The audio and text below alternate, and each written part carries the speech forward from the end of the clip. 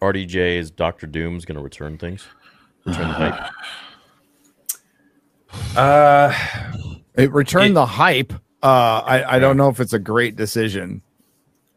It's a cheap. It's a cheap decision. It's a cheap move. It's a bit of a quick win. It's like slapping a Band-Aid on the problem. It's a safe it's a risky and safe decision with no thought of long term.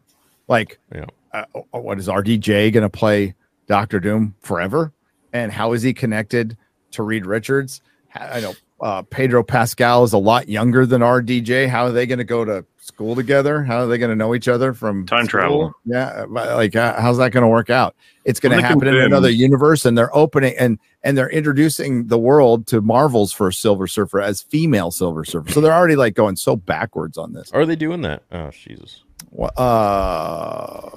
Apparently that was an upper executive decision. Somebody above Kevin Feige liked that actress and wanted to bring her in. Who is it? Sydney Sweeney? I wish if it was Sydney Sweeney, then it's all right. As the Silver Surfer? Yeah. Then I wouldn't get her in a skin tight outfit. Isn't she being tapped for some Batman character or something?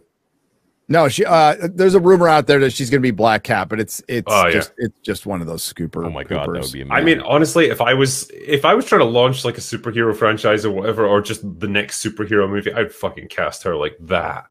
Like, just get her. Like, get her in a spandex costume. Perfect. Like, we've got a male demographic sorted. Oh my god. Yeah. Every teenage boy is going to have that as a poster in their room. They should. I don't know these days. Maybe they want to be her. I don't know. I get the impression, right? I've said this before. Like they really want to push Zendaya as the next big actress that's going to dominate Hollywood. Why is this?